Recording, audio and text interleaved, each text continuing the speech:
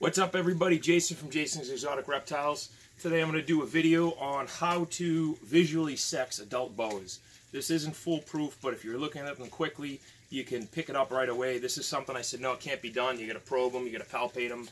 This is just going to be visual. So probing, palpating all have their own place.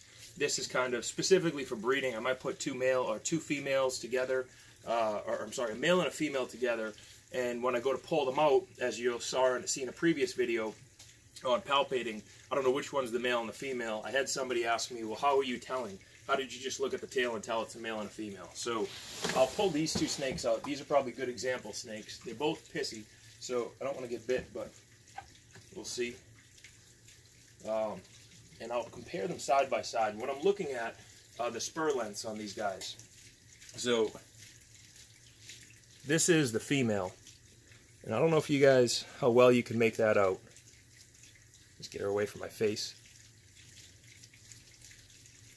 So that's the vent, and see if I can get this to focus.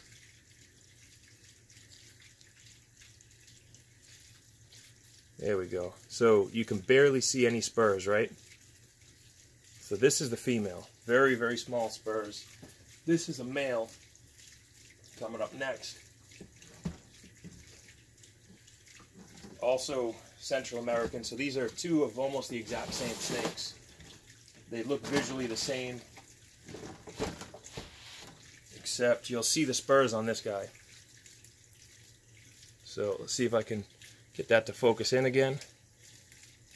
See how big those spurs are right there? This little thing. It's hard to do with one hand. So let's see.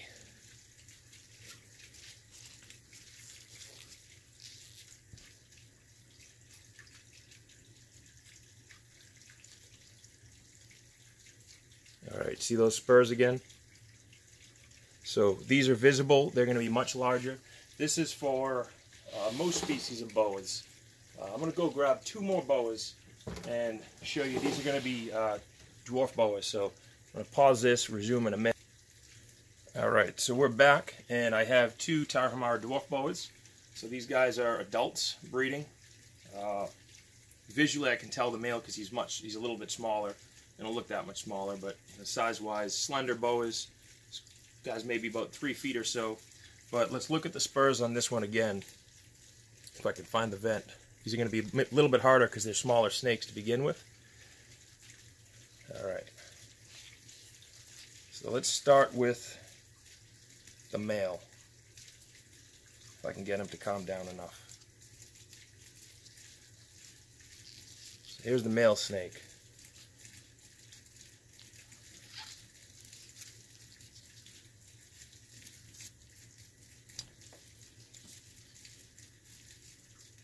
And if you look closely, no, sorry, I have the female tail.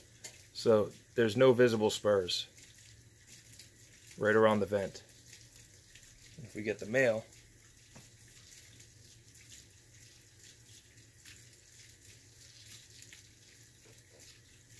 she doesn't climb on my camera.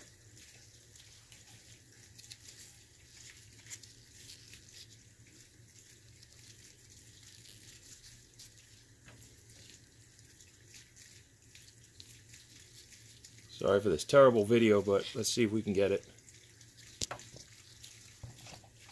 Sorry guys, can't do it. Not by myself with one hand. So we got these snakes, but I think you get the picture. The male is going to have visible spurs. The female will have visible spurs as well, but they'll be much smaller compared to the male. So if you're looking at a snake at a reptile show or something like that, you may not visually be able to see the difference unless you have a known male and female sex side by side. I can show you in another video how to actually palpate. Palpation only works on, well, it can work on even adult snakes, but you have to know what you're feeling for. Let me see if I can feel it on these. Yeah, these are a little bit too big to show you easily on camera. I can do another video with some babies, but hopefully this video helped a little bit on how to sex adult snakes, at least if you're questioning it.